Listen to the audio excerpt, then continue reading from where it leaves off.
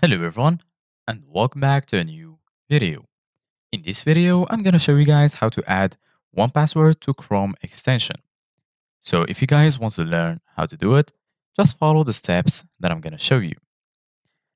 As you can see guys, I am right now in Google Chrome and this is how the homepage looks like.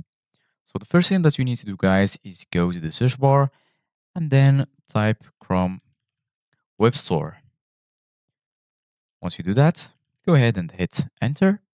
And then right here, you're going to find all of the results. Go ahead and click on the first link, chromewebstore.google.com.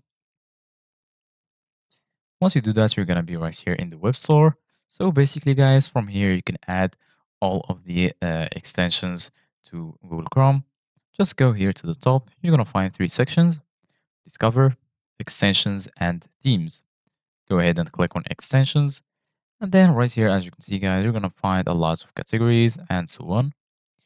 In the top, you're going to find your search bar. Go ahead and click on it. And then right here, you can search for any extension or theme. So go ahead and type 1Password. And then go ahead and hit enter. And as you can see, guys, you're going to find right here a lot of results. So make sure you choose the 1Password password manager.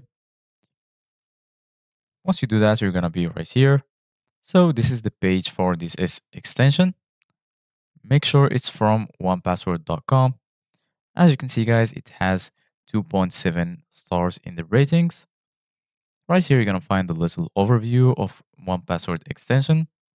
So in order to add it, just click on Add to Chrome, then click on Add Extension.